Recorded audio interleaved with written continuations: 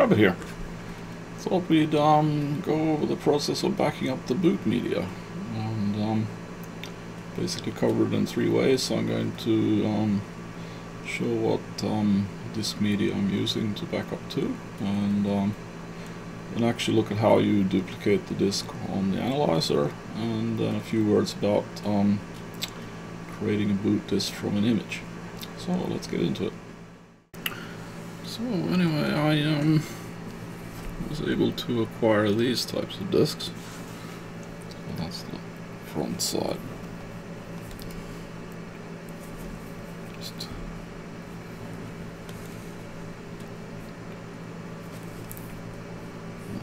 probably nothing informed on the bottom.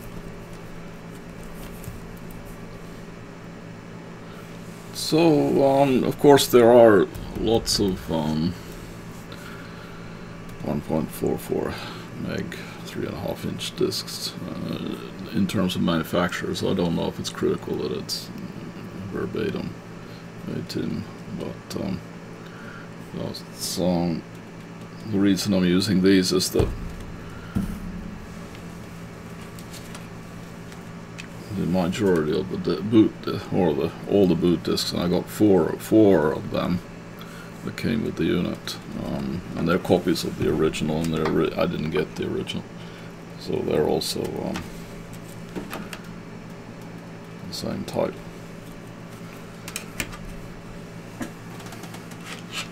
And then these are the new ones.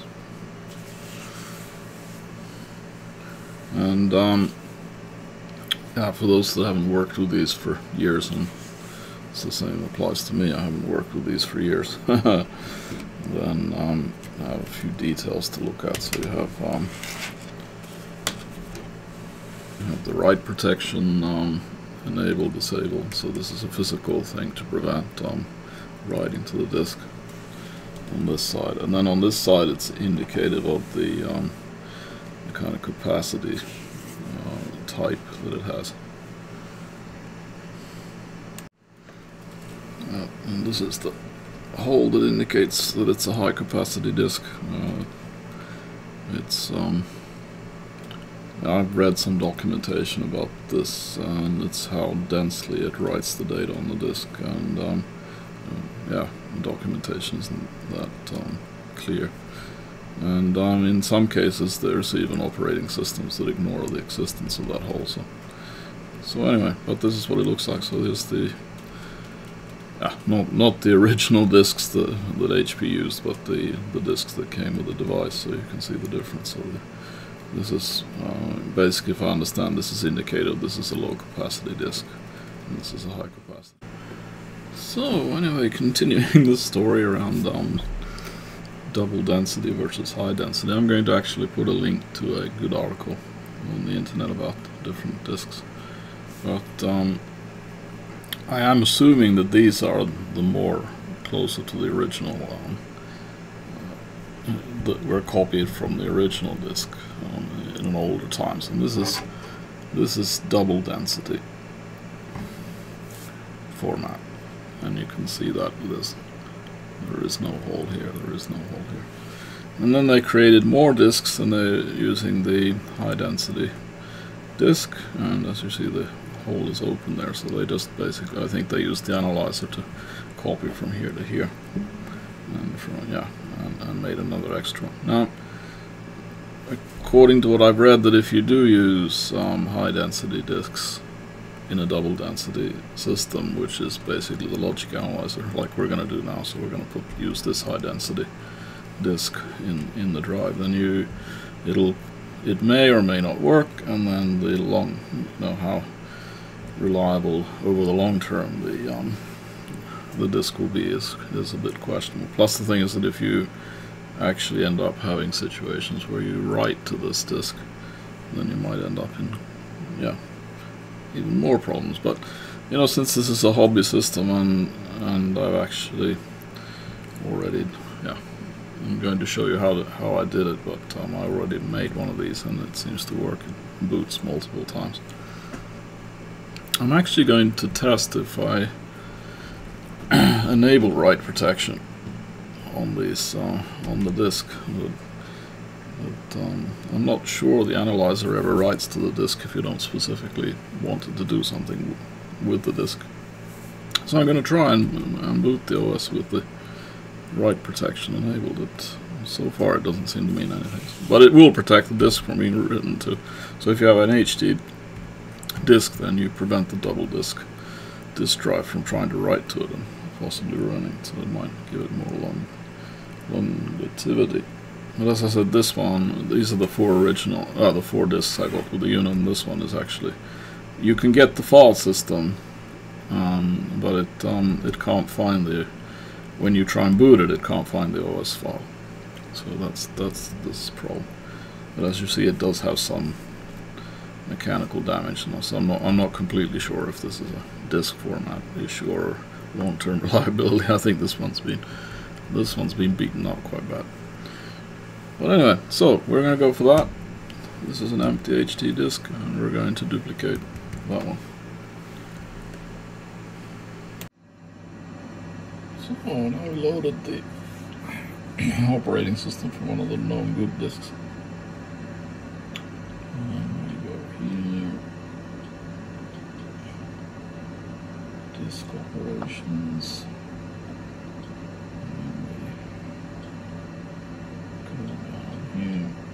Duplicate disk,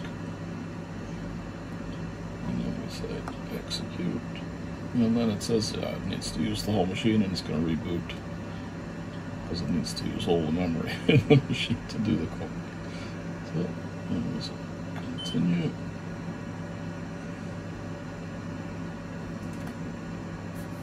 And select. And now it's going to read the disk.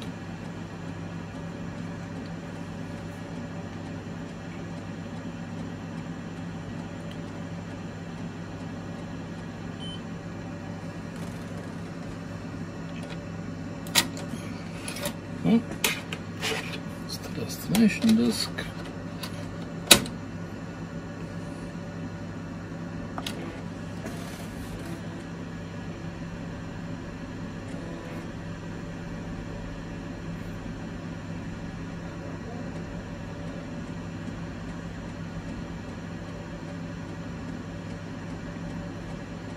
It formats it first, and it will write whatever data it has in RAM.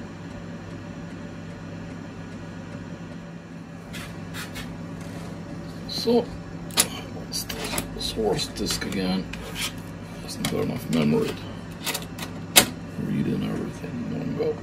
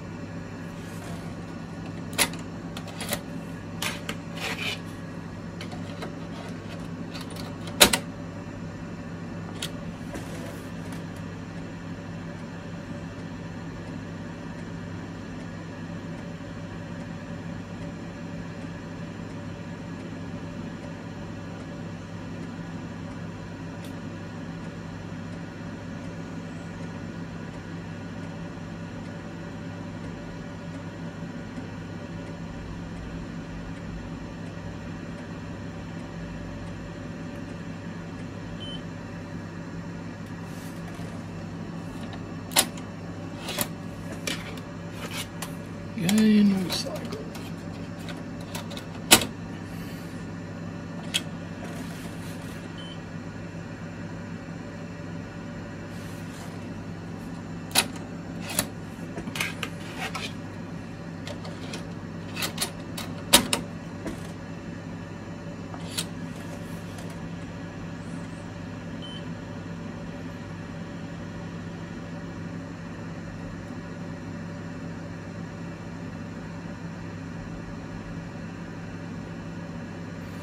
Okay, so now I suggest, since we're actually copying the system disk, that we just let it boot from this one.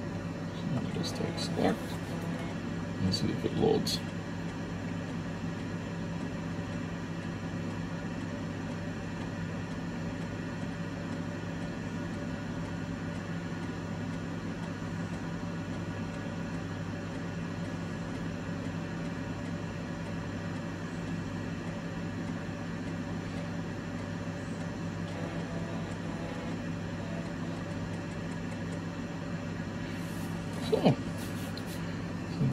OK. And then what I'm going to do is I'm going to enable the write protection on this one, because it doesn't seem to actually matter that one has that enabled. At least it doesn't complain about anything.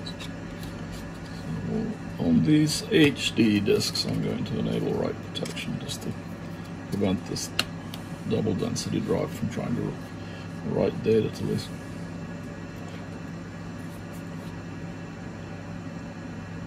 So anyway, so create a system disk from an image file and create an image file from a system disk. That's actually what one would like to do. So I just laid out some stuff here to illustrate. So basically what it needs to happen is you need to pull the image file from somewhere, and it's up on the computer, and the computer will put it in its own storage. And then the computer needs to take that image and it needs to pass it to the disk drive in such a format that the stripes and sectors on the magnetic surface of the disk end up correctly. And then of course the reverse is true. You actually want to make an image from a disk, so you have the disk, you put it into the drive, then it has to go to the drive, it goes into the computer, and then it has to be put on the computer storage in the correct order, and then it needs to end up going over the wire in the correct format. So anyway, according to all the studies I've made, this is the format used for this disk is something called HP LIF, which is logical interchange format, and it's Hewlett-Packard standard mass storage format. It can be used to interchange files among various HP computer systems. A LIF volume contains a header identifying it as a LIF volume and a directory that defines the contents files of the volume. So not standard FAT format or anything else. It's a completely custom layout and bit pattern that it puts on the disk. So a little bit about images in the cloud. There's quite a lot of image and utility resources referencing agilent.com, ftpagilent.com, or other Agilent locations, and most of the referenced resources seem to have been moved to another location, so they don't exist anymore, or they've been, optionally that Agilent has decided to delete them. So I haven't been successful with finding any of them. However, I did kind of dig up that the latest image version often mentioned is 1.11, and it's for both 1650A and 1651A. So that was the main information I got of that investigation. A lot of the images I found online tend to be images from existing disks, so there's quite a lot of success that people have thought that they've been able to create an image file. But the problem is that often no comment is given on how and if they were able to use the image to create a new disk, and if the disk actually worked. So that was a bit sad. So there really is no, or at least I couldn't find evidence of end-to-end success stories. I mean, it's quite easy to actually take an image of this. Not going through some of the tooling that's available just generally, but I mean, you don't know if it's a valid binary image, and you don't know if it works before you actually put it on a new disk and then test it in the target analyzer. So anyway, so what am I trying to use when it comes to image handling? What I have available is that on Windows I have a standard 2020th PC, Windows 11 Pro, 64-bit, and running on AMD. And as you will see later in my description here, an important point that no floppy controller or floppy drive. And then on the Linux side, I have Raspberry Pi 4, Raspbian OS 32-bit, version 10, Buster on ARM. And then I have a standard 2010-ish PC, which is running Ubuntu 64-bit, 22.04.2 LTS on Intel. And again, an interesting point, on no floppy controller or floppy disk drive. And you will notice why this is important when we move forward. So before we get into the utilities and things that I found, and I actually have compiled a specification for what kind of equipment would you presumably need to be successful in this image taking operation. And I would say the most compatible Microsoft operating system is MS-DOS, Windows 95, 98, ME, and as a secondary choice as a platform for the Microsoft DOS hardware emulation and some of the utilities, you could have NT, 2000, XP, Vista, Windows 7, Windows 8, Windows 10, 32-bit. And I wouldn't recommend 64-bit OS in general, and stay away from Windows 11 64-bit, at least based on my experience. And then the system should definitely have a 1.44 megabit 3.5-inch HD DD capable floppy controller and a floppy disk drive. So if you move over to the Linux side, then here's a bit of an interesting quirk that you need some older generation of Linux that still supports direct floppy hardware setup and access. So basically you could use the release date matching with the Microsoft OS that is related to the tool, and basically pick that generation of Linux distribution. And again, not recommended 64-bit in general to avoid that. And then the same, it should have a physical 1.44 megabit 3.5-inch HD DD capable floppy controller and floppy disk drive. So I thought we'd just pop through a few sites that may be of interest. I put all the links in the comments, so go and dig them up after the presentation. The first one that I hit was Keysight and LIFUTIL, and it's basically this set of utilities gives you the possibility to read, write and format LIF disks on a PC floppy disk drive, and basically for MS-DOS computers. So, but it can't do disk imaging.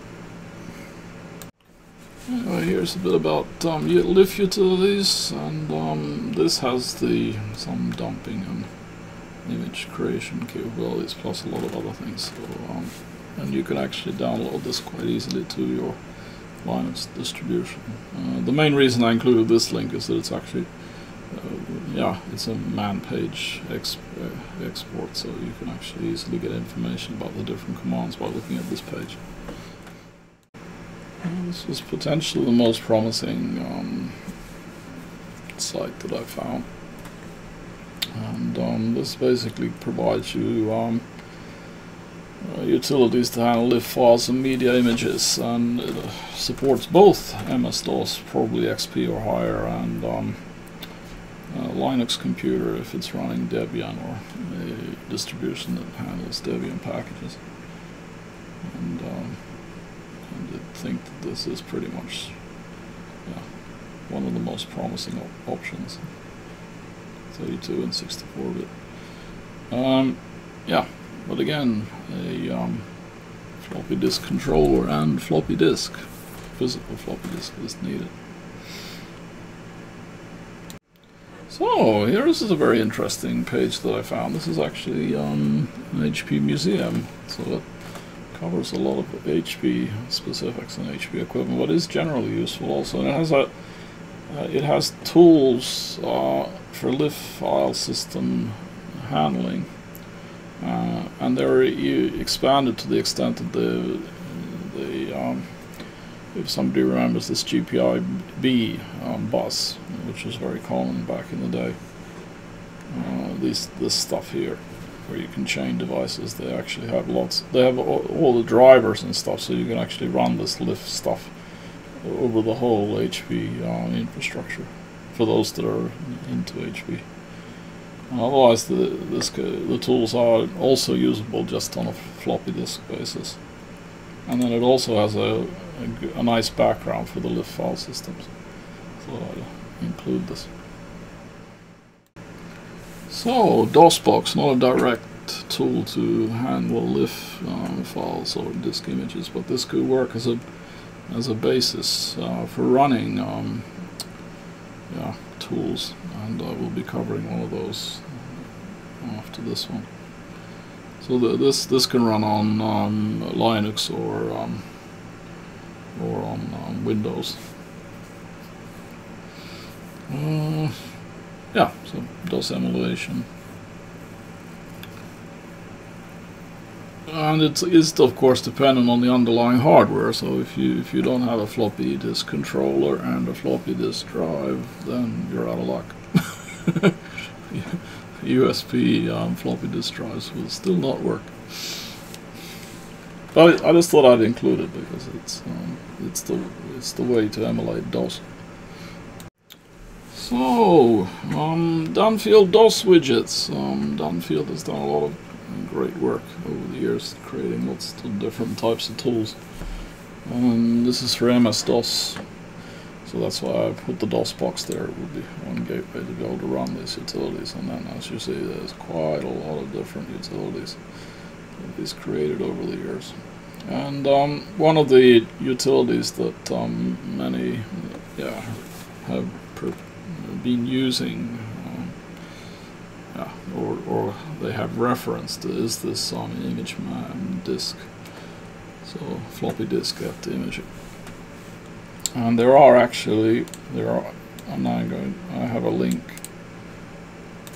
I'll also put into the comments that we actually have the image file. So this is the operating system image file, and then you have some demo and some I don't know work. And here's a Z80 disassembler, and these are actually 5 1/4 inch disk images, but they're in standard DD format. So those you could use to practice. And yeah, if one had the correct hardware, it'll probably work very well. So, those familiar with DD on Linux, which is actually it's a bit convert and copy file is maybe a bit understatement. I mean, it can copy, you can copy whole hard drive devices and stuff. But anyway, those I threw it in here that those familiar with DD are happy to know that you can actually get pretty much all the functionality on Windows. And I think this runs from Windows NT up. So I haven't looked into the details, but it's because here it said something about not really working under Windows 9X. So I'm assuming that it's from NT and 4. So floppy disk converter. The main reason I put this in here is that actually, even if we're not going to convert image, one image type to another, it still had a very interesting README section. So I think that is something that you might be, because it lists. I'm not saying all known, but it tries to make a comprehensive list, for example, of raw disk layouts. So the 69 different types of raw disk layouts, and then it's just format plugins for different types and file types supported, and this is very comprehensive. Interface modes and stuff. So, yeah. So also useful as general information. Okay, so here is a very interesting solution. It's a custom solution to have a USB interface to a standard floppy disk drive, and it comes with software, and it's reputably can copy pretty much any kind of a disk. Yeah, it's got. I haven't looked into detail, but it's more like those that are really hardcore into this. That the stuff has to work, and one wants to run it from one's existing personal computer. The one doesn't want to downgrade or get into retro computing equipment and stuff. So, but I mean, it's a bit pricey for what I would like to pay. But I thought I'd throw it in here because if one had to do a lot of this, or one was dependent on very many different formats and not only interested in LIF, then this actually might be a solution that's could actually be worth looking into. If I understand it, this runs on normal computing hardware, so with the software included, so you don't need to have any. Supports many different types of floppies also, on Windows 7 through Windows 11, 32-bit and 64-bit. So you actually, if you buy this, then you can use your Windows 11 installation. 64-bit. So, working with disks, an intro to floppy disks and floppy drives, and this is I also included more for informational purposes. So if one wants to actually dive deep into what is a 3.5-inch disk, all the details related to it, high density, double density, density differences, can one mix the disks, what happens if one does, it's a recommended read. So, just a manual page for the floppy disk device. Sadly, it's one of those which is embedded in one of these advertising pages. But what's interested in here is the format definitions, the device files, and you won't find the LIF parameters here, sadly. So, all kinds of different capacities, cylinder sector and heads and base minor stuff. And then there's the I/O call functions that one can use. And some of these have been depreciated. So I just showed you the FD device and the semi-hard-coded format descriptions, which are auto-detectable. So it means like if you insert such a floppy, then it will auto-detect what format it is, what kind of, what device description it is. And then when I was talking about depreciated functionality in the Linux world, and it's probably done in Windows along also, they follow the same. So if you look at the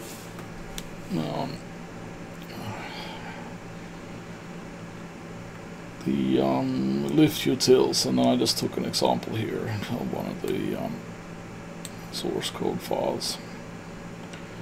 And here's LIF recalibrate pH device, which it actually executes when you're trying to do some of the operations. And basically, to simplify, what it is trying to do is it's trying to set up the custom format dynamically that's needed for the LIF for this disk, this specific disk. What's the size, what's the sector, number of heads, of course, now that's too much, tracks and stretch, so it needs to be able to set these up. And basically it already fails up here because this here, clearing these parameters and ultimately setting them is it's a depreciated function. So it already fails when it comes to here. It says, whoops, it's no longer supported. And you can see that in the kernel source code for the FT device, that you can track it down. What kernel, major kernel version still has this ability for a totally custom FT configuration, and what kernel versions don't. So yeah, so you have to basically, to run this stuff, you would need to have a floppy disk controller and a floppy disk drive, and then you would need to have a Linux version where this custom parameter setup isn't blocked. Yeah, if you're running against conventional PC hardware, that is, if you don't buy the custom adapter or USB adapter. So the question remains, was I able to create an image from the disk, and was I able to put an image on a disk that worked? And sadly I must report no, and the main reason is that this is reason number one.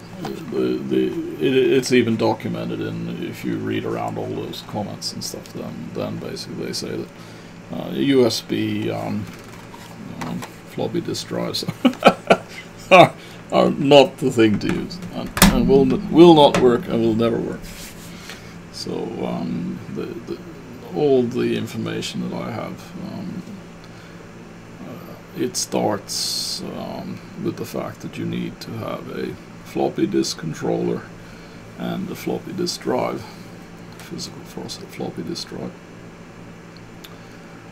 I do know that you have flash drive based emulators for floppy disk, but that's basically the same thing you're talking.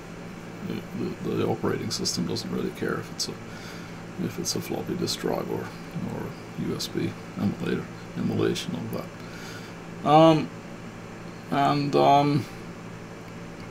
Yeah, and then I crashed into this problem with Linux and quite probably Windows not accepting custom parameters for the disk format.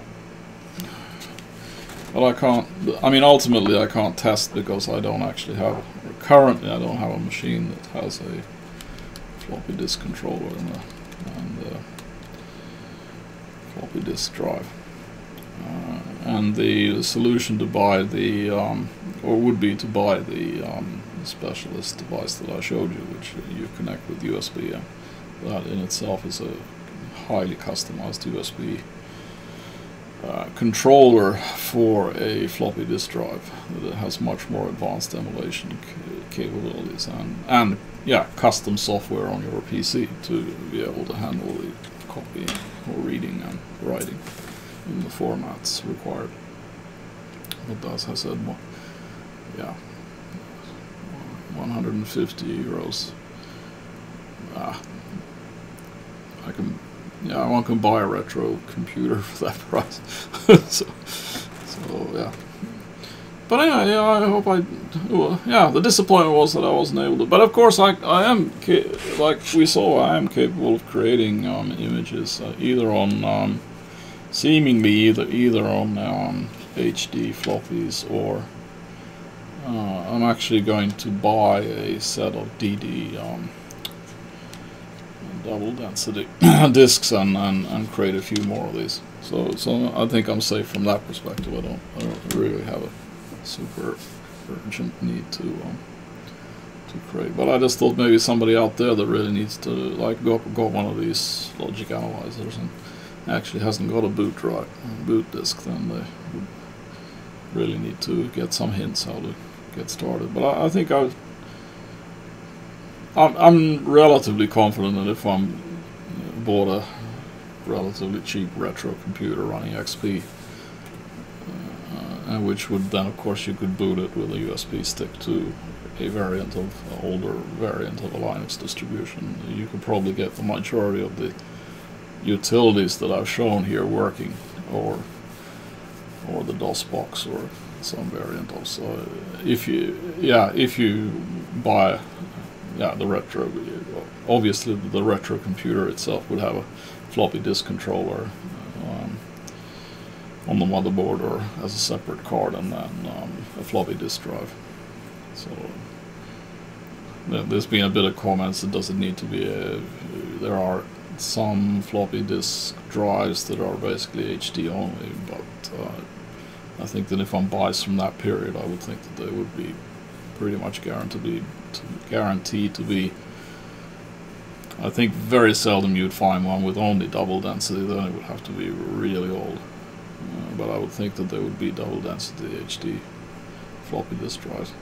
And anyway, if the only thing you need to then if you get the retro computer and then you find out that it doesn't work, if the only thing you need to do is to buy a DD, for example, a dedicated DD format floppy disk drive, that's not super expensive.